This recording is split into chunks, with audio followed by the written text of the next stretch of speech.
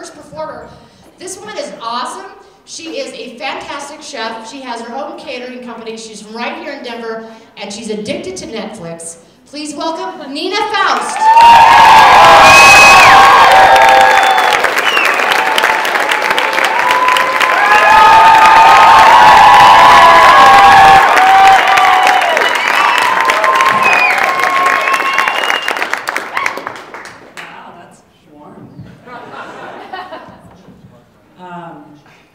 I'm so glad y'all are here. I don't get out much, so it's nice to be amongst people. So I recently moved into the barrio, and I stand out.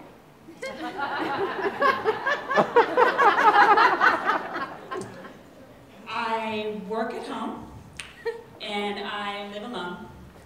And I have a lot of time to think. And that's not good. So I spend an extraordinary amount of time obsessing about my neighbors. We share a duplex, and they are a very large family. Their house is bulging with humanity. You know, I mean, they've got every generation. The grandparents, the parents, the, you know, exillion children, cousins, impregnated chihuahuas, a lot of cars. And there's a little problem. I'm noise intolerant. I can't take it. And so, you know, the thumping, the yelling, the babies crying, running back and forth, parties, enchiladas flying. You know, apparently they've got a mariachi band. And my little dog, Martini, my little pug. Yeah. Some of you have met her. We're over on our side, watching Downton Abbey, right? Show about white repressed people.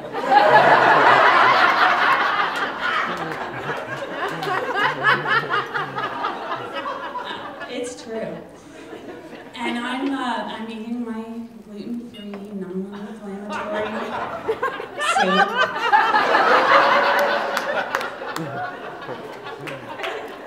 I'm so fucking white. And I'm annoyed.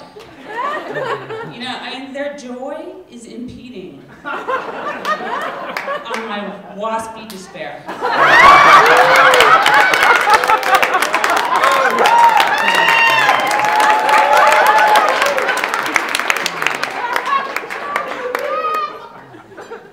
So, I gotta go over there and ask them to keep it down. I hate this part. It's, you know, I've done it before and I have to do it again. So my little dog Martini and I, you know, march over.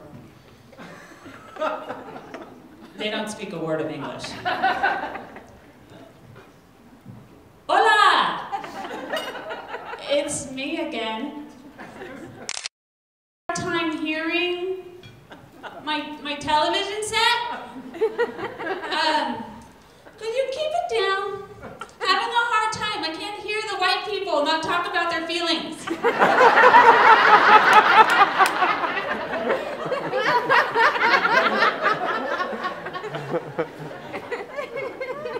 Right.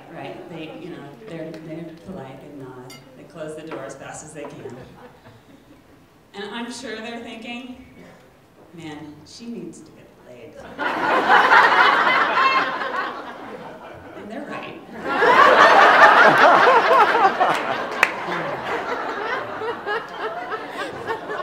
So, I'm single. Obviously. And you know, I really would like to have a great relationship. And I'm not really sure what the problem is. You know, maybe it's that I always sleep with them on the first date.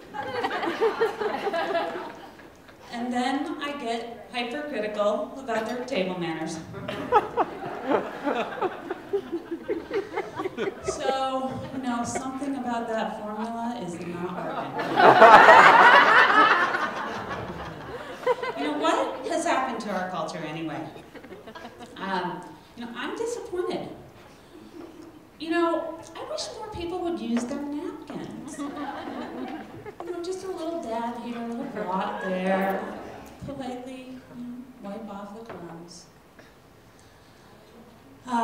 But, you know, I can't remember the next line, so. Yeah, right. Oh, so.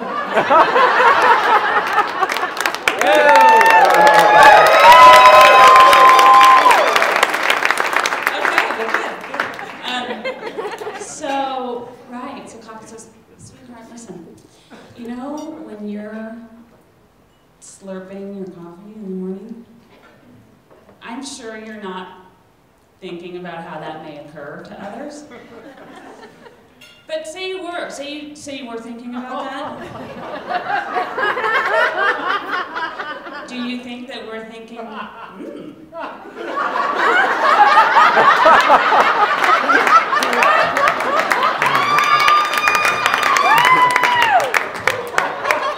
that sounds delicious. I'm not really interested in listening to your food intake process. Okay, so you know, have you guys ever seen the guy who circles his plate with his arm, like he's protecting it from predators? You know, I'm okay. You're okay. It's good. I'm good. That drumstick is all yours. Thank you.